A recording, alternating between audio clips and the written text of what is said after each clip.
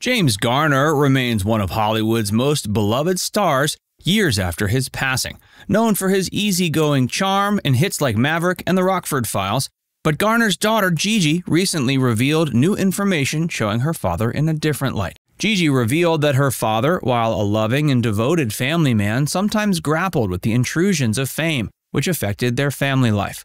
The constant media attention and rigorous demands of his acting career often took him away from home, leaving Gigi and her sister to navigate much of their childhood with their mother's guidance. She also disclosed the difficulties her father faced in the industry, including those legal battles with studios and the stress related to maintaining his career. She talked about how these battles, particularly the lawsuit against Warner Brothers, impacted their family, creating a sense of uncertainty and tension.